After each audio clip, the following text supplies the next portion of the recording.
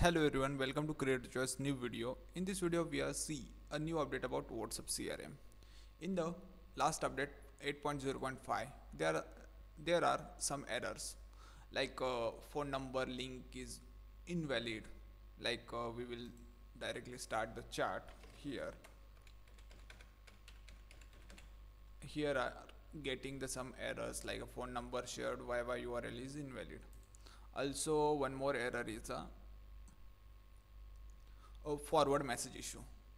Okay, in the new update 8.0.6 we are fix that issues. So first we will install and check. So open the extension, just drag and drop this file here, just wait for the loading. WhatsApp CRM 8.0.6. okay, now first we'll blur all the okay. So check the one by one, just check first a phone number issue, start the chart, add the number, and now it's working. Also you can tap here and just chat with this number, it's working.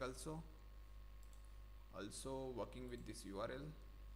Okay, other error is a forward message issue. This is a message of WATick, just click on the forward option and it will be sent. It's work. Okay, that's all on this video. If anyone buy this extension, you can check the description. Also resellers and admins, you can download the update on the licensing portal and make the rebrand. Thank you.